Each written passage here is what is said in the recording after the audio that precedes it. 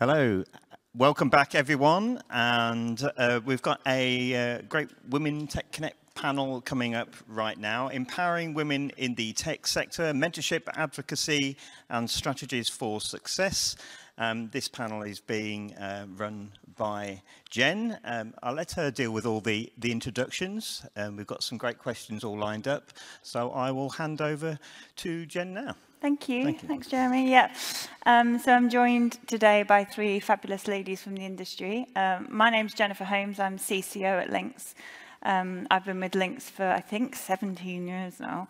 I came in straight from university on a graduate recruitment scheme as sales administrator, and over the years worked in various positions in the sales team, and I'm now CCO and on the board of directors for LINX. So I think a lot of people say to me, gosh, you've worked for that company for a long time, but it doesn't feel like the same company. There's obviously the market's changed, the industry's changed, CEOs have changed, staff has changed, so it does feel like a lot of experience through those years. So I'd like you all to introduce yourselves, if that's okay, if we start with Virginia. Yeah, absolutely. Thanks very much for having me, first and foremost. My name's Virginia Petrou. I'm the Global Marketing Director at BSO.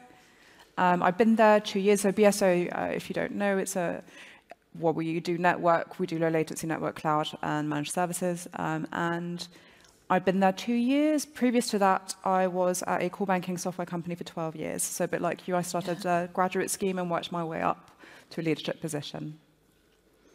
Great, thank you, Laura. Hi, thank you. Hi, I'm Laura Pobjoy. I'm Head of Corporate and Commercial within the legal team at Telehouse. I'm sure most of you know, but Telehouse is co-location services provider within the digital infrastructure business.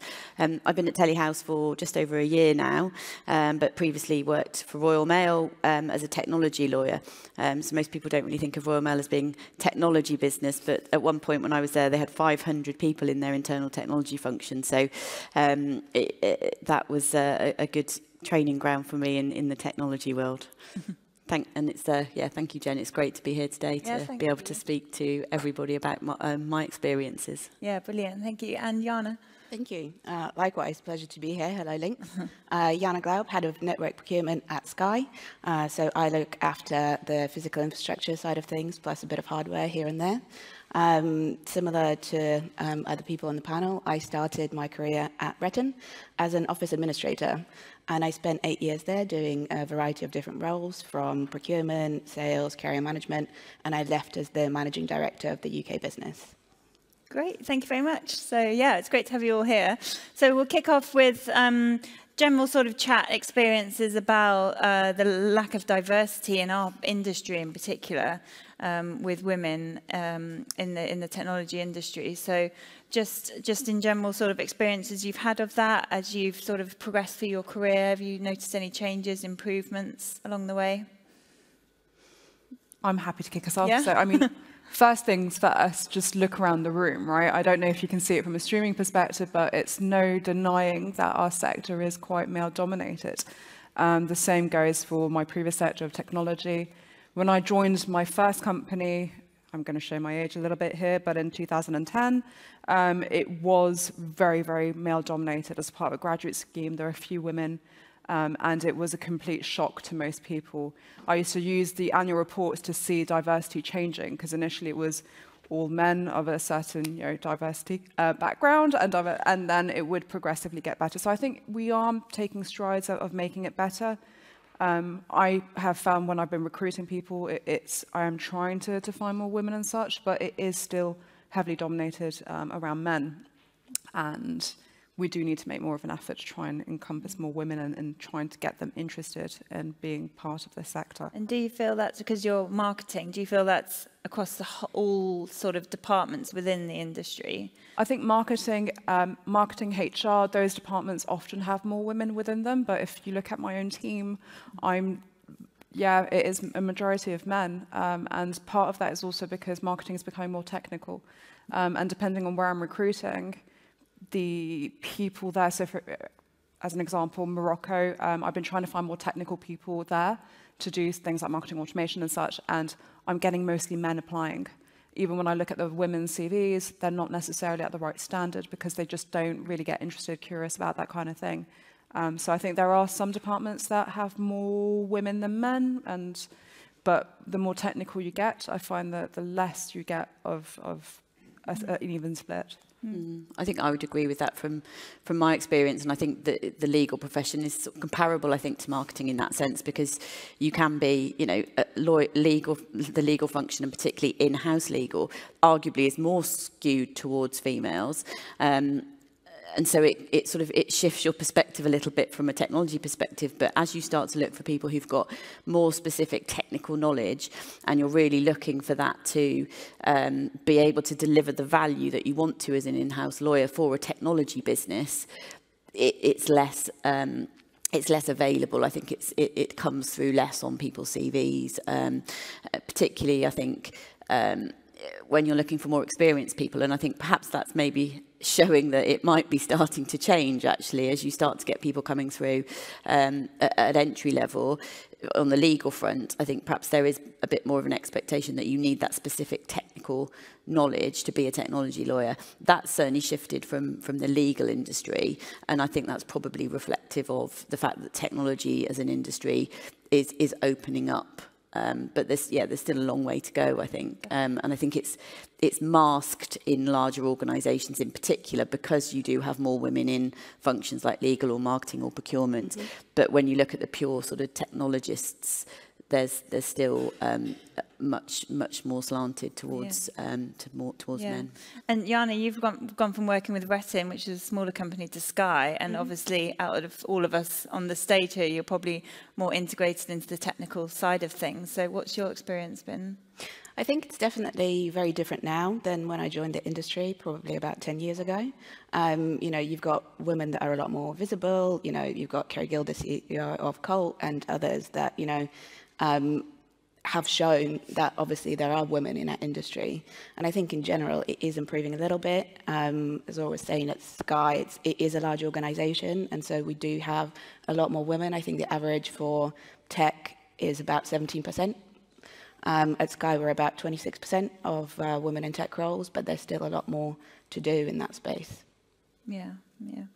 And what experiences have you guys had of, you know, we know what the situation is, and we've got different initiatives, and I think you've all had experiences of mentoring programs. What do you see happening in the industry to try and even up the equality side of things? I think you always need mentors, you know, whatever your gender, whatever your experience. I think mentors are what really helps you to progress through, you know, within an industry, within on a career path, because you need support. I think everybody does. But I think the more that you can see people who are similar to you in whatever that might be, we're talking about women, so if you see women in senior roles or women who are there to support you, then that's always going to help. I think I've been particularly fortunate, actually, in my legal career.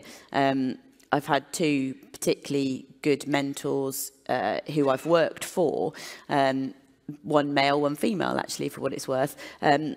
But I think that the male mentor early in my career recognised that it was different for women. So he used to talk to me about kind of, oh, you should talk to this woman, this senior women in senior roles. And I think that's kind of, I suppose, the plea to the room, you know, of men is to, you don't have to be a woman to mentor a woman. You can just recognise the skill set that's there. And I think it's a lot of it for organisations and for individuals is recognising the benefits that diverse thinking can bring to an organisation. And I think that's the key to sort of unlocking us moving from the 25% up to the 50%. Yeah, and that diversity is across the board, isn't it? It's for sure. Yeah. It's not only women, it's absolutely minority groups as well. Yeah, different backgrounds, exactly. Yeah, absolutely.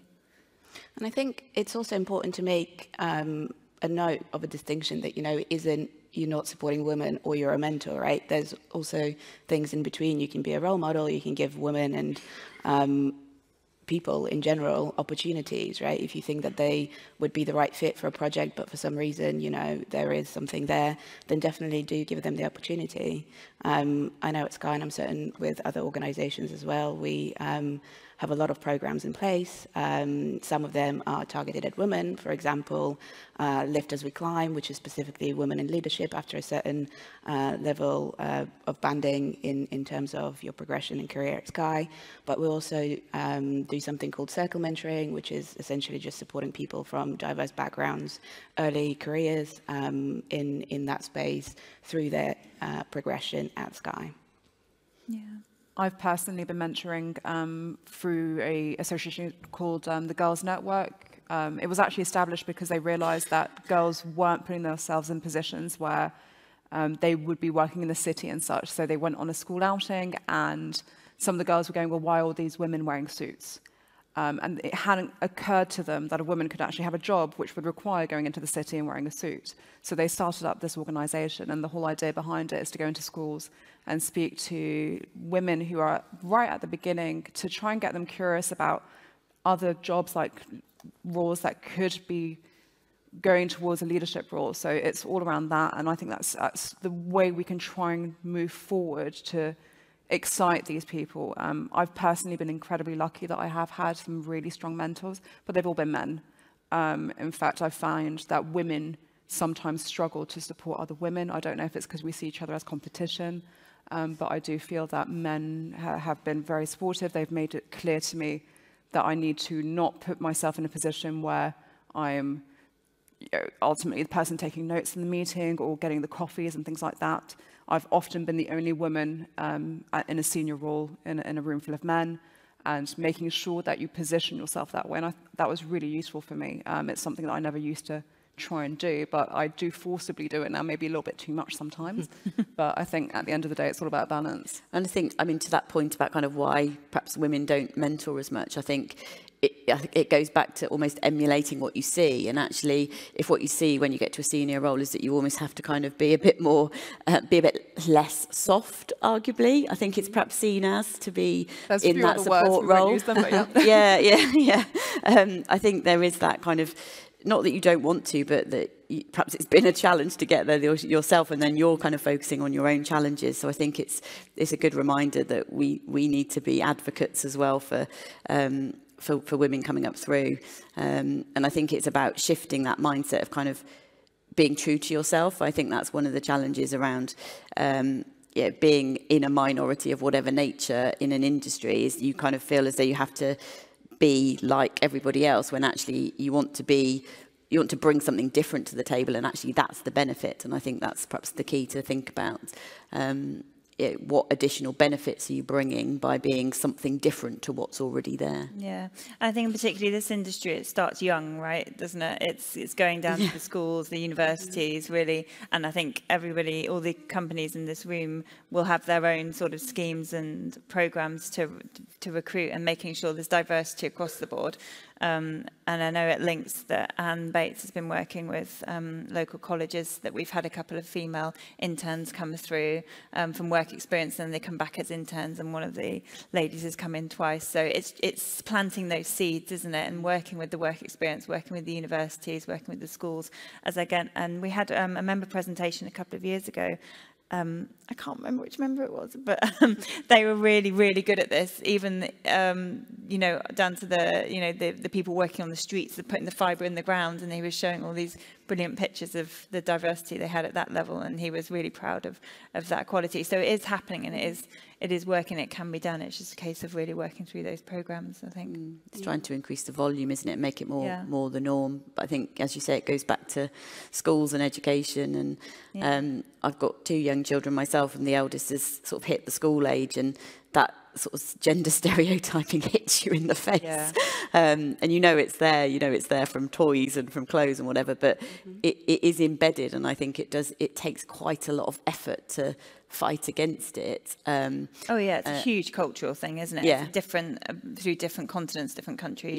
Yeah, absolutely. And I think I think perhaps teachers as well, it's giving everybody that visibility and kind of taking all those opportunities you can to kind of show what other options there are, like you say, that women can wear suits and go to work and do different things. Yeah, and I was just thinking there's been reports as well about, analysing women throughout all industries really, and at the starting positions it's quite equal, and then at the higher positions they're obviously all being targeted on getting women into board positions, into senior management, so that's starting to change. But there seems to be this broken rung in the career ladder. It's that middle section, that middle management that seems to struggle with the diversity and inclusion, because the starting position is great when people are first coming into their careers, and that's quite equal. And then it maybe hits that point where people are deciding what to do with their careers, and then obviously the top section, because they're being targeted and measured on it, they're making a conscious effort to get women in. But is there something, moving on to our next topic a little bit, about that hiring, that promotional section? I mean, there's lots of studies into the unconscious bias of even female HR managers. There's been tests that they put CVs in front of them and they're almost identical, but one's got women's name, one's got a man's name, and they say, oh, it's a technical position, subconsciously saying, actually, we think that person would be better. Do you think that's still the case, or is that a thing of the past? Have you had any experience of that? I think that's a very good question. And I think unconscious bias, right? It's not just hiring for women, it exists at the intersection of society, right? So we're covering all different diverse groups and background, and it absolutely does still exist. I think at organizational levels, there's definitely efforts being made to kind of counteract that. I'm sure most people here have done bias training and everything that's associated with that. But it's also, I think, a personal responsibility to an extent as well of every hiring manager and every person to kind of check themselves and say, hey, how am I approaching this? Would I be saying something different if this was a person of a different gender, or maybe a person of color, or whatnot? These conversations we should be having with ourselves. I think that can come back to mentorship as well. I mean, you don't have to be an official mentor of somebody, but we all know, and we've spoken about it in a group, that there's, again, loads of studies that show you've got a job description, and then you might have a man looking at the role thinking like, oh, there's one thing on that I can't do, but I can definitely do it. And a woman might think, sorry, the other way around. A man, that perception of, oh, I can do this, and having that self-confidence. So it's also about championing other women, isn't it? And trying to persuade them that, yes, you can do this, even though there might be one thing on there that you're not an expert in. It's okay, you can still do it, and you need to go for it.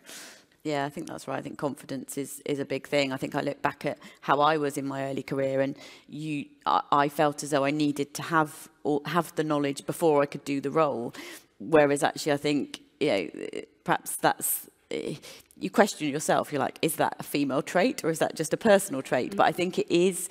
As I've gone through my career, I do see that more with women coming up through the profession. And when I worked in a law firm with the trainees, there was definitely a difference in the kind of approach in terms of the level of confidence and the expectation about what the role was. I think going back to your kind of taking the notes, you didn't get complaints from the female trainees about having to do the photocopying bit or the mundane tasks, but the male trainees are the ones wanting to be in the meetings and on the calls and do the things that actually the senior lawyers are doing. And I think, I'm not saying that's an absolute always, but I think there's definitely more of a trend towards that with women. And I think, again, it goes back to sort of that unofficial mentoring, doesn't it, of kind of recognizing it in your teams and giving people that space and that opportunity to overcome that, and to give them the encouragement that the training should be part of progressing up through the roles. You can learn as you're doing it. You learn from experience. You can't just magic that up overnight, and that's okay. I mean, I've been privileged enough to have that kind of opportunity come to me. So I was not trained in a lot of the roles that I did, but my previous place was just like, just get it done. Also, I was cheap, so that helped.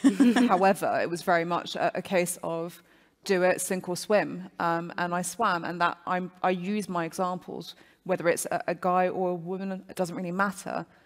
You can do it. nowadays we've got so many tools at our disposal. You can learn practically anything as long as you've got some logic. That's the main thing I look for when I recruit, is logic. But it doesn't stop me from having imposter syndrome. A lot of the time, I was not part of this sector at all when I joined BSO. And that was something, I actually went to conferences like these to try and understand a little bit of the nitty-gritty from an engineering perspective, because for me, once it clicks, I'm fine, but I wanted to be overqualified in order to be able to sit at that meeting.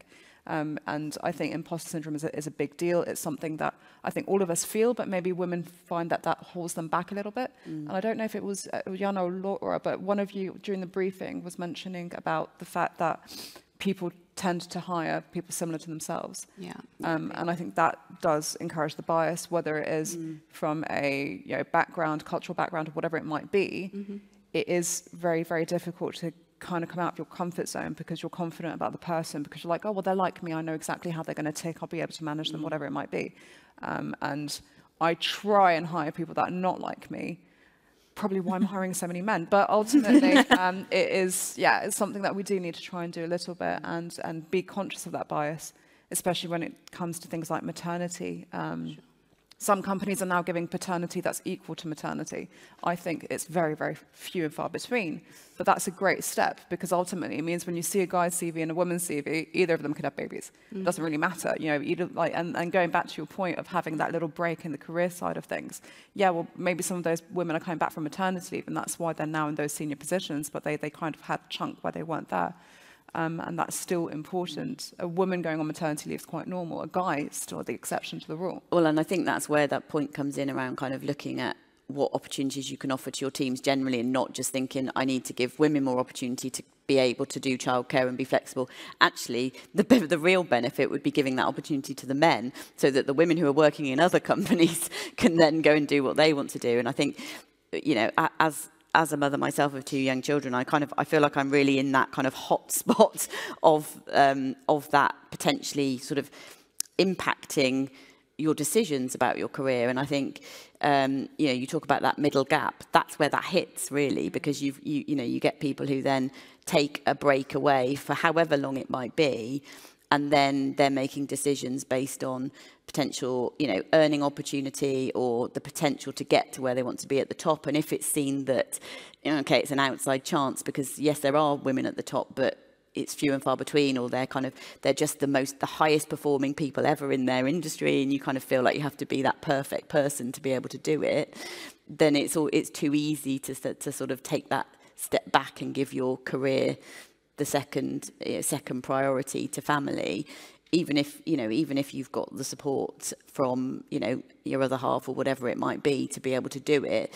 It's not about there perhaps not being the opportunity there with the jobs. It's about making sure that the infrastructure is there around it. And I think there's a long way to go, and this isn't purely tech sector, but there's a long way to go in terms of government policy, childcare, a shift in kind of what it genuinely means to have flexible working, because I think we have come a long way, but it's still... It's a complete mindset shift. And again, going back to different cultures, I was in a room with 50 people from all different countries, and we were talking about this, and I was saying, wow, if there was equal paternity in the UK, my husband would have loved that. He would have been like, you go, I'll do it. And there were people in the room from Russia and from different European countries being like, we just wouldn't do it. Even if it meant they would say, what would just...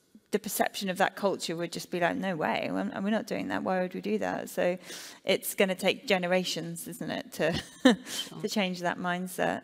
But you mentioned flexibility there, going on to another topic of ours about, that work-life balance, which I've never been a fan of that phrase, but this just doesn't affect women. It affects all of us, and especially the flexibility that's come in since COVID. Do we think that's a good thing, a bad thing? Yana, have you had experience of, flexible working and the work-life balance? How do you deal with that? Yeah, I think that's a really interesting topic, because actually, and I think we referenced the McKinsey report a little bit earlier, but flexibility is one of the most important things when considering jobs or keeping jobs or being happy in their jobs for women specifically. For men, I think it's somewhere halfway down, if not lower. And I do think, hybrid flexible working is very, very important. Working remote is also very important, but it was something that was shown that could work. And I know that now, you know, some companies are rolling back on that opportunity, and actually I wonder whether that's going to do a bit more damage in the sort of short and near term in that sense, because women will just have to make different considerations. I think in that space in particular, you know, with your kids, right, it's kind of always sort of the expectation is that the primary parent culturally tends to be a woman, and so there's always childcare responsibilities. But outside of that, there's also other caring responsibilities that women take, whether it's, you know, relatives, neighbors, or the social obligations and things that you have to carry for yourself and also your partner and other family members that, you know, take up a lot of time and a lot of that headspace. Which need to be accounted for as well. Yeah, and I think I don't know when it came in LINX, but I think it was before COVID, we all suddenly got Teams on our phones. And I went, oh, brilliant, this is great, because sometimes I used to have to rush out for something, and I always felt like I was on like this bungee cord back to my laptop almost. So I'd be out and then I'd be watching the clock, get back to my laptop, who's messaged me? And then when Teams on the phone, you know, I can do the school run now, and I mean, I'm quite regularly walking down the road on my phone, answering Teams messages whilst walking to the school gates. And I personally find that really helpful. However, when do you switch off? And this isn't just for women, it's for everyone. And that change since COVID are you switched on the whole time? When is enough? And actually, it's got its pros and cons, hasn't it? Yeah, I think absolutely it's a double-edged sword, isn't it? Because like everybody thinks, oh, great, it means we can go where we need to be and we're still connected, or you can finish at a certain time and then come back and work on the laptop later. And people say that like it's a really good thing. But I think that is culturally, perhaps in this country, more commonplace than perhaps in other sort of European countries in particular. But I think and again, we've kind of hit on this topic of it being the issue for women around kind of the caring and the sort of the home admin role being the predominant one. And I'm sure there's people in the room thinking, well, I do a lot of that as well, and the men do, and, you know, my husband does. So it's not that that's not the case, but I think it's the case for that is having flexibility for all, because if you get equality in the flexibility and the opportunity to make use of that, and I think obviously the sort of the cultural acceptance that you can as a man also put your hand up and say, well, sorry, I've got to leave because I've got to go and pick the kids up. That once you've got that equality there, then it should flow that you have equality in terms of the level of diversity in the organisations, because it allows everybody to do it, and it's sort of flexibility for each individual, not sort of flexibility for a group of people. And I think that's where we're at, I think, sort of moving it on from what's seen as flexibility for a group of people who perhaps have all seen as having the same interest, but actually it's giving people that opportunity to work as an individual in a way that suits their lifestyle and their commitments and obligations. And I think it's important also just from a mental health perspective. So whether you've got kids or not, I don't have kids, but I know that when I was in my previous place, there was a point where I was doing 3 roles in one go. Someone had gone on maternity, I'd inherited the role and everything else, and I was working from 4 a.m. till 10 p.m. quite regularly, whether it was weekends or not. I took my laptop to Bali on holiday. I remember walking away from dinner because I had to go and do a conference call in my beautiful room and stuff. And when I joined BSO, it was the first time in years that I'd gone on holiday without my laptop, because I had, like, by this point, I didn't need it yet or anything like that. But ultimately, it is important, even no matter what your circumstance is, to have that flexibility. And I've had employees that want to go to the gym really early in the morning and start work at 7 a.m. and finish slightly earlier. I gave them that flexibility, whether they've got kids or not. I don't really care. If you give people flexibility, you should keep it equal for everyone, no matter what their circumstances are. And happy employees actually produce more. So it's a win-win. It is challenging. People think that if you're not in front of your laptop, then you're not working. I mean, honestly, I've got it on my Apple Watch. I've got Slack everywhere. I'm constantly on my phone, constantly replying. You can get hold of me at any point in time. I was in Singapore for work, and at 1 a.m. I was on the call to our CFO, and it's like, yeah, no worries, it's fine, you need me, it's okay. that's not really helping the work-life balance side of things. I was just about to say, is that okay? Well, it is to a certain extent, because it means that if I want to go and get my hair done, I'll do it with my phone, and, you know, it is what it is. Yeah, it's give and take, isn't it? Exactly. As long as there is that, as long as it's the give, yeah, it's got to be both ways, hasn't it? I think that's. And it's the same with my team. At the end of the day, if you have a doctor's appointment, no, don't book it in, but don't moan that you had to work an extra hour the next day. Whatever, you know, it is. Yeah. And I suppose bringing it back to the tech industry and talking about kind of people being brought back into the office a bit more, it's interesting that a lot of the high-profile names that you hear around that are tech businesses. I mean, I think, well, my perspective on it is there's also a slant towards US tech businesses, but they're the ones that you hear, like, oh, Zoom want people back in the office, or Google want people back in the office, and you know, that perhaps is a bit of a lens on the tech industry needing to kind of be more flexible in the way that we've talked about, and kind of allowing people to have a work-life balance, and recognizing that, you know, you can do things in different ways and still have the same productive output. Yeah, and just to start wrapping up, if somebody had said to me sort of 5-6 years ago when my kids were younger, I mean, they're 10, 7 and 5 now, if someone had said to me what needs to happen in the industry to help women with their careers, I would have said flexibility. I would have said, you know, being able to just understand that, I mean, I'm not an early riser, I'm a forced early riser, but I will quite often do a good 2 hours work before school run, but then by 4 o'clock I want my gin and tonic and I'm starting to switch off. So, but that flexibility helps me because I can work around it. And that was brought on mostly because of COVID and because we were all doing it. So I would say that making sure that we don't go too far now and we're switched on the whole time, and setting an example to others in the company and not answering emails at the weekend, or, you know, trying to set that example of that healthy balance for everyone. So I would have probably said that was the change that was needed for women in the industry back then. But as your sort of closing remarks, what one thing, well, maybe not one thing, but what do you think's something that needs to happen in this industry to help with equality across the board? Maybe put you on the spot.